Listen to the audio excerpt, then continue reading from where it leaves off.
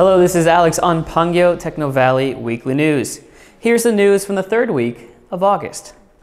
Naver and Kakao once again fight over the coin market.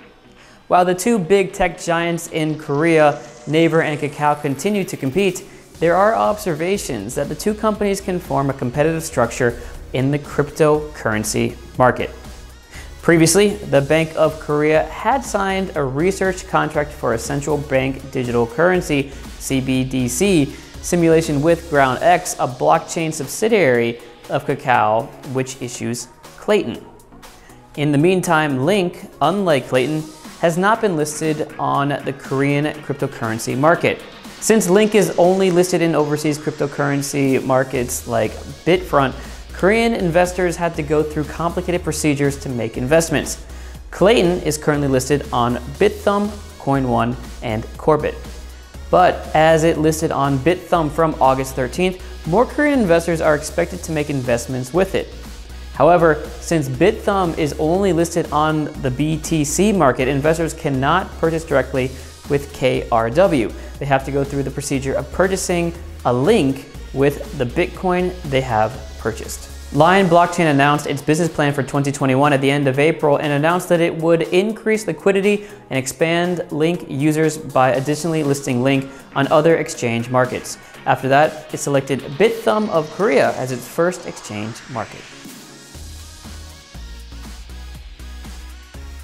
Up next, Yellowknife and Fittrix signed MOU to develop mobility based on external biometric information. Yellowknife signed a business agreement with Fittrix, a healthcare startup specializing in biometric information measurement, for developing mobility services using external biometric information. The mobility startup Yellowknife is a company in the Pangyo startup zone, established by the Ministry of SMEs and Startups and operated by Korea Institute of Startups and Entrepreneurship Development and the Gyeonggi Center for Creative Economy and Innovation. It is developing the Veloga Auto Service, a service that allows users to directly customize the vehicle dashboard UI by connecting to a smartphone app.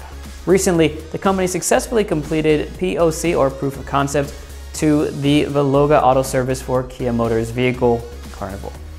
Fittrix is an image recognition-based healthcare solution startup. It is operating an out-body measurement service that recognizes users' biometric information with a smart mirror and analyzes it with AI to provide a customized fitness solution to users.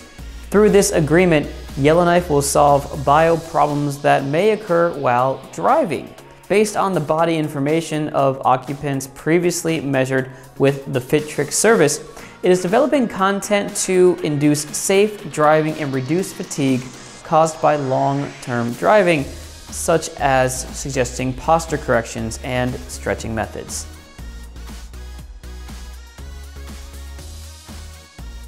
For the next story, what is Nexon's Metaverse Challenge Project MOD?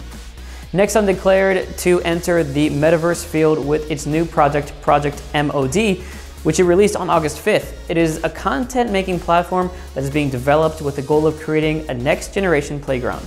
Project MOD is designed so that anyone can freely create and play content. Users can create various contents by adding MapleStory assets and also resources they have created themselves. Through this, Nexon aims to create a metaverse ecosystem where space is connected with reality beyond the virtual world in Project MOD. The biggest feature of Project MOD is that it provides a vast amount of graphic resources of Nexon's popular intellectual property, MapleStory, for free in its platform. In addition to that, it introduces a creative environment with a high degree of freedom in which user-generated content, UGC, can be freely added. By combining MapleStory IP with images and sounds created by creators, users can create games, social spaces, and lifestyle content. In order to lower the barriers to creation, it also worked hard on an intuitive production environment. Even without programming knowledge, anyone can easily create content using the production tool called MOD Maker. If programming is used, it can be designed with more detail. The content created can be sold directly by the creator with the business model attached. Nexon plans to provide related systems so that economic activities between the users can take place in the Project MOD platform. For the final big story, NCSoft publishes the first ESG report in the game industry. On August 12th, NCSoft published NCSoft ESG Playbook 2020, a sustainability report containing the vision and performance of ESG, environmental, social, and governance management, for the first time as a Korean game company. NC created a separate page on sustainability management on its official website and released a report containing its management vision and detailed activities.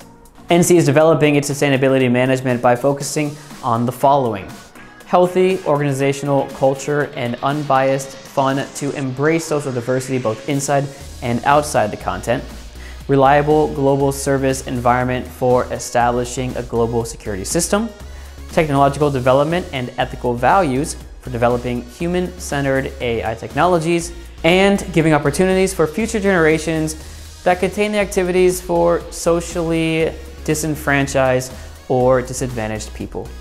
NCSoft ESG Management Chairman Yoon Song-hee said, "As we planned to publish the first sustainable management report, we thought and prepared what NC, a technology R&D company, could truly put into practice. We're going to embrace social diversity throughout the contents and put effort to fulfill the social responsibilities of the corporations required in the digital era." That's it for your main news of the week. Here's a quick rundown of the news that remains. First up, MFDS says 93 subjects to test SK bio vaccine in Korea is statistically sufficient. The Ministry of Food and Drug Safety said on August 12th that the number of Korean subjects set at 93 among the 3,990 subjects for multinational phase 3 trial of SK Biosciences COVID-19 vaccine GBP510 is statistically sufficient to confirm the immunogenicity of Koreans.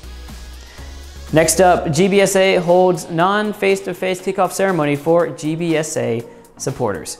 Gyeonggi-do Business and Science Accelerator posted on its social media on August 10th that it held a non-face-to-face kickoff ceremony for GBSA supporters for promoting excellent small and medium-sized enterprises in the province.